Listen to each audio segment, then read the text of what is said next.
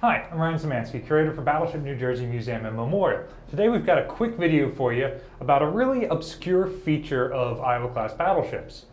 This is the dumbwaiter.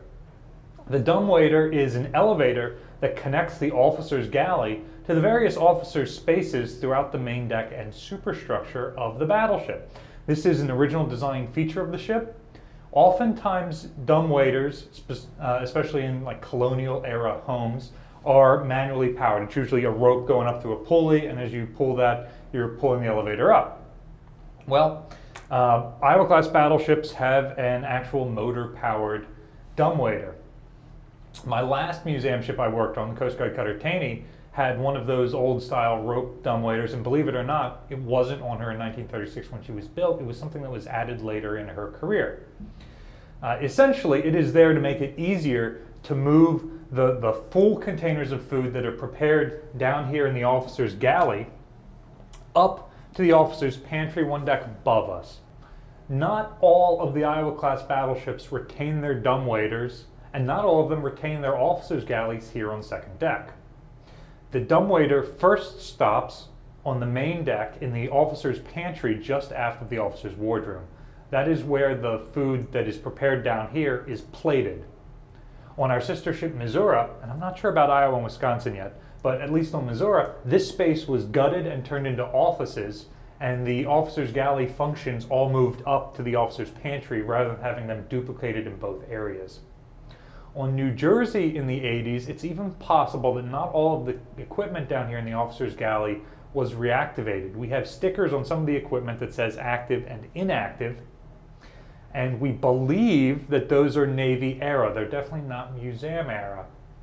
So that implies that even though we retain this space, it isn't reused as office space, that it was not used as fully as it had been earlier in the ship's career, which makes sense given the reduced number of crew. So, the dumbwaiter, in fact, stopped working sometime in the mid-80s, around 1986, according to crew testimonials. And that is further corroborated by the ladder out here. So the dumbwaiter is in the vestibule between the officer's galley and this passageway here. It leads to the post office and it leads back to the machine shop that way, and my office is if you go that way. And we've got this ladder up to the main deck, and it's probably one of the least steep ladders on the entire ship. However, if you look up here, you can see where the old light locker, like a World War II era light locker, basically a closet built around the stairs, so if we open the door up there, light down here isn't going to go up and out where a Japanese submarine can see us or something like that. So all these ladders would have had light lockers around us. We've got the remnants of one here, removed probably in the 1980s. Not all the Iowa's lost theirs. Iowa still has a lot of her light lockers if you're interested in seeing this feature anywhere. Regardless, the light locker comes down essentially to the base of the ladder.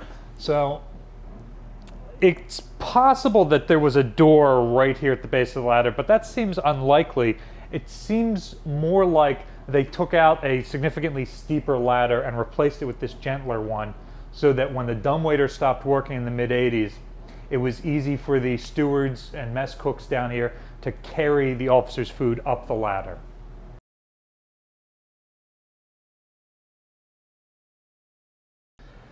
The dumbwaiter, like I said earlier, is motorized. So we've got this compartment down here.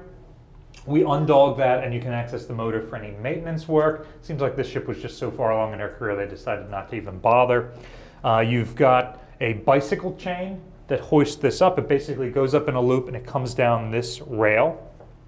And at the bottom here, you've got a spring that can catch it when it drops. The ship is designed to take tremendous impacts in combat, and they may well rattle the dumbwaiter loose. So it is captured on these two rails and inside of this trunk, so that it's not going to just like fly out wherever. And it will drop right down and hit those springs instead of being a direct metal on metal contact that may further damage the ship. Right here we have the controller for the dumbwaiter. This seems to be an original World War II controller. It's got a Bakelite tag on it that says dumbwaiter.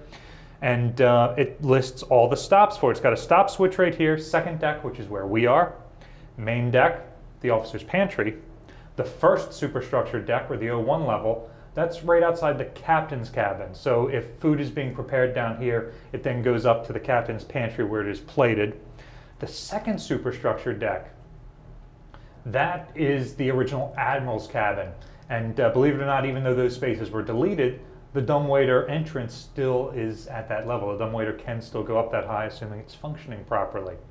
In the 1980s, when the admiral's cabin was moved to next to the captain's cabin, they would have just used the same stop on the first superstructure deck for both the captain and the admirals. They certainly were using the same pantry on this ship. And Wisconsin and Iowa had their pantries expanded to be able to accommodate both the captain and the admirals. Ours was not.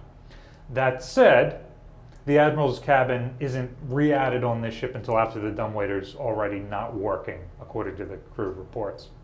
So, what are some other obscure features about Iowa-class battleships you'd like to hear about? Let us know in the comment section down below. Have you ever heard of a dumbwaiter on a ship? Can you think of who invented the dumbwaiter? Let us know in the comment section down below. Fun fact, it's a president. Battleship New Jersey receives operating support from the New Jersey Department of State, also from a number of other businesses and private individuals like yourselves. We really appreciate your support. There's a link in the description below if you'd like to continue donating to support the museum and our channel. You can also support us by liking, sharing, and subscribing so more people find about the museum. Thanks for watching.